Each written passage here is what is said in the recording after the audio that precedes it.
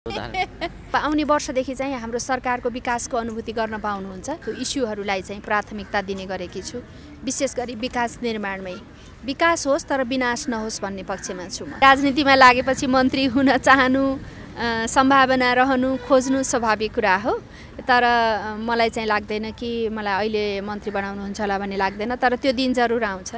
संस्कृति पनि हुन्छ मेरो लागि, सञ्चार मन्त्रालय पनि हुन्छ। नमस्ते, म कोमल ओली। तपाईहरु अहिले हेर्दै हुनुहुन्छ एभरेस्ट अनलाइन टिभी। तपाईहरु यसलाई शेयर पनि गर्न सक्नुहुन्छ, सब्स्क्राइब पनि गर्न सक्नुहुन्छ र कमेन्ट पनि गर्न सक्नुहुन्छ। दिदी नमस्ते। नमस्ते। आराम हुनुहुन्छ? सन्चै छु। व्यस्त हुनुहुन्छ नि? व्यस्त। पछिल्लो समय कसरी दिन बिताउँदै हुनुहुन्छ अलिकति बताइदिनु न। गीत संगीत छोड्नुभयो, पुरै नेता भएर यो गरिराख्नु भएको छ भन्नु। तपाईले भनिहाल्नुभयो नेताको के काम हुन्छ? बिहानदेखि फोन उठाउने, मान्छेहरुको ठाउँ ठाउँमा फोन गरिदिने, सेवा गर्ने, भेट्ने, कुरा गर्ने, कहिले उद्घाटन, कहिले समापन, कहिले उपस्थिति, भेटघाट, यस्तैमा बिजी छु। अहिले गीत संगीतको पाटो चाहिँ अलिकति पछि परेको हो? धेरै पछाडी परेछ। छोडिदिनु भएको हो कि क्या हो? लगभग छोडे जस्तै भएको छ। किन त्यसो दिदी? हुन त हिजो एउटा भजन गरे। कस्तो भजन गर्नु? नारायण थानको भजन गरे। कस्तो खालको भजन? आफ्नै रचना हो? हैन, गुरु चन्द्र गुरुको रचना हो। किन दिदी अरु कुरा छोडेर भजन कीर्तनतिर लाग्नुभयो? उहाँले गुरुले भन्नुभयो यो गीत गरिदिएपछि राम्रो हुन्छ, मेरो भजन गरिदिनुहोस् भन्नुभयो। मलाई पनि मन। कला क्षेत्रमा, सङ्गीत क्षेत्रमा हुनुहुन्थ्यो, पहिला सामाजिक क्षेत्रमा हुनुहुन्थ्यो, अहिले राजनीति क्षेत्रमा सक्रिय हुनुहुन्छ। पछिल्लो राजनीतिक अनुभव बताइदिनु न। अब यो अवसर चाहिँ हत्तपत्त पाइँदैन नि, यो राजनीति गर्ने, यसमा विज्ञता प्राप्त गर्ने, यसमा अध्ययन गर्ने, यो बोल्ने, यो अवसर फेरि मिल्न सक्दैन।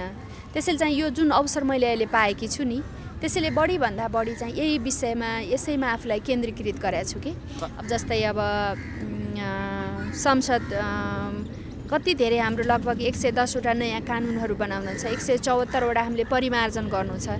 यो वर्ष मलाई लाग्छ 2075 को कानुनको 2075 वर्षमा धेरै कानुनहरू निर्माण गर्नुपर्ने छ।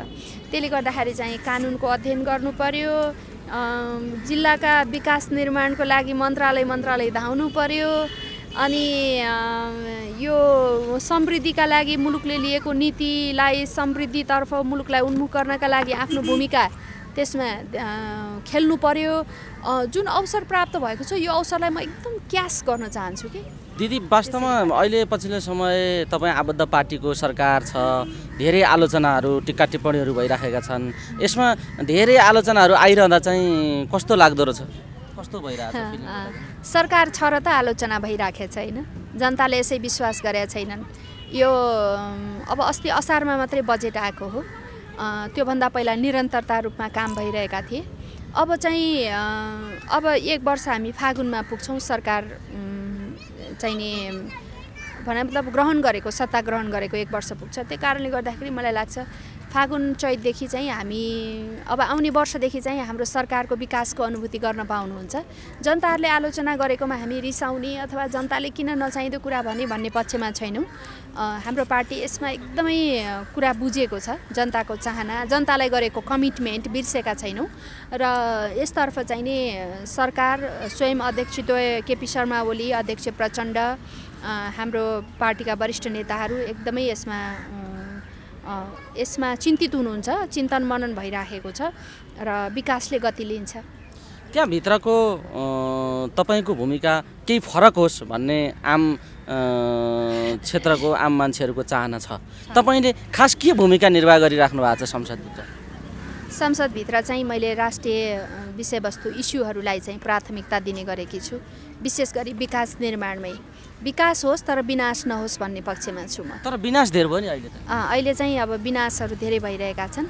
यसलाई कसरी नियन्त्रण गर्ने र यसमा हाम्रो भूमिका के हुन सक्छ? किनभने यो जस्तो राम्रो अवसर मेरा लागि र सबैका लागि कहिले पनि हुन सक्दैन। त्यसैले यो समयमा चाहिँ हामीले विकासमै बढी केन्द्रीकृत गर्नुपर्छ। हामीले क्रान्तिहरू धेरै गऱ्यौँ, हामीले सरकार परिवर्तनहरू धेरै गऱ्यौँ, राजनीतिक अभ्यास धेरै गऱ्यौँ। लगभग 70 वर्ष भइसक्यो, कुनै परिवर्तन जनताले महसुस गर्न सकेका छैनन्। अनि त्यो कारणले गर्दाखेरि चाहिँ अहिले हामी यही विषयमा बढी चिन्तित र केन्द्रीकृत छौँ। आफ्नो ध्यानलाई त्यतैतर्फ केन्द्रित। वास्तवमा जनताहरू निराश छन्, अब यो व्यवस्थाले भएन भन्ने खालको निराशा पनि बाहिर सुनिन्छ।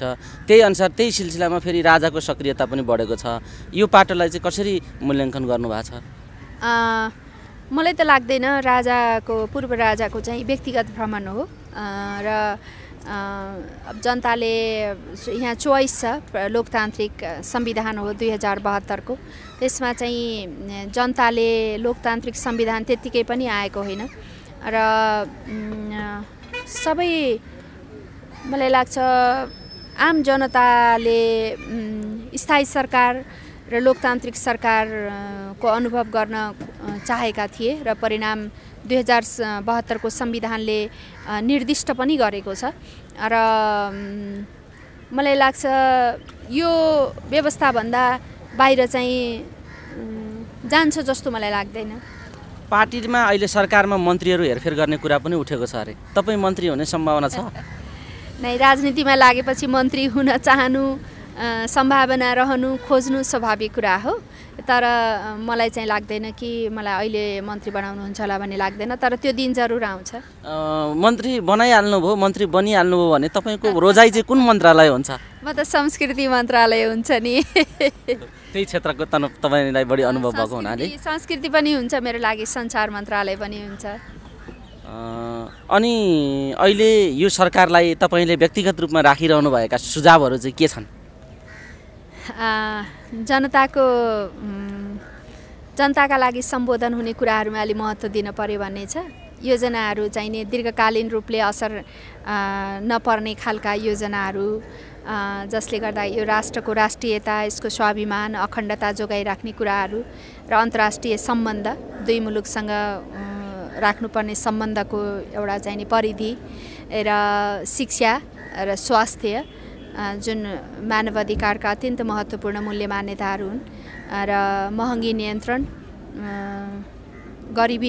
गरिबीलाई निर्मूल पार्ने पक्षमा बढी सरकार केन्द्रित हुनु पर्यो भन्ने कुराहरू छ।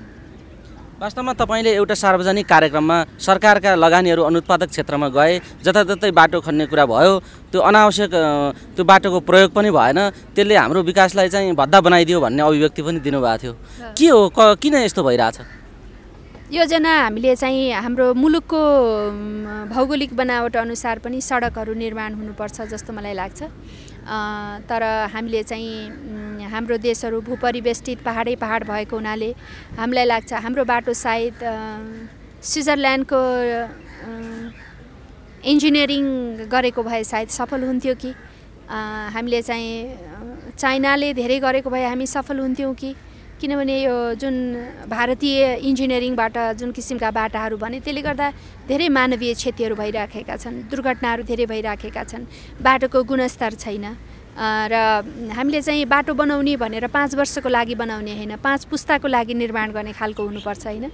अनि त्यसै कारणले गर्दा विनाशका जता पनि आजभोलि स्काभेटर लगेर बाटोहरू गाउँमा विकासको नाममा जता पायो त्यतै आफू खुसी वडाहरूले बाटोहरू खन्ने काम गरिराखेछन्, जसले गर्दाखेरि चाहिँ धेरै हाम्रो प्रकृति पनि विनाश भइराखेको छ, पहिरो आइराखेको छ, बाढी पहिरो आइराखेको छ। हाम्रा पहाडहरू धेरै पुराना पनि होइनन्, लगभग 5-7 हजार वर्ष अगाडिका पहाडहरू हुन्, चट्टान निर्माण भइसकेको छैन। त्यसले गर्दाखेरि हाम्रो यस्तो बाटोहरू खनेपछि चाहिँ हामी धेरै विकासको रूपमा होइन विनाशको रूपमा हामी अगाडि बढ्छौँ। त्यसैले गर्दाखेरि चाहिँ जहाँ पिच गर्न सकिँदैन, जहाँ इको फ्रेन्डली रोडहरू निर्माण गर्न सकिँदैन, त्यस्तो ठाउँमा चाहिँ नि बाटोहरू बनाउन एकदम अनुपयुक्त छ, बनाउनु हुँदैन। हामी त हिँड्ने नेपालीहरू हौँ नि, कस्तो अब भनौँ मुस्ताङ जानको लागि, मुक्तिनाथ जानको लागि गाडी पुर्याइदिएपछि त्यो पहाड हुनुको के अर्थ?